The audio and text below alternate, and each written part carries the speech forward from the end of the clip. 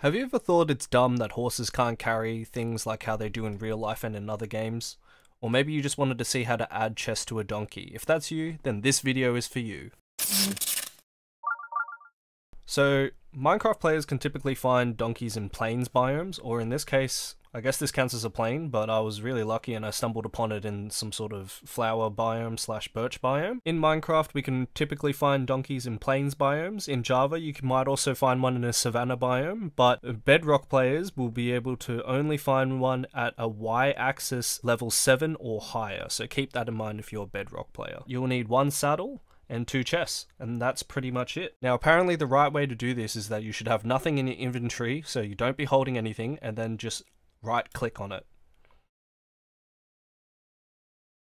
Yep, it'll kick you off. Kick me off again. Keeps kicking me off.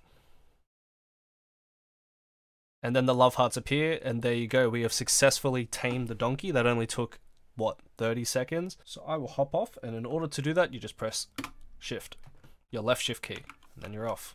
Now, what we do is grab the saddle, left click on the donkey, drag it over, boom, got a saddle on that bad boy. The next bit is you just grab a chest, right click the donkey.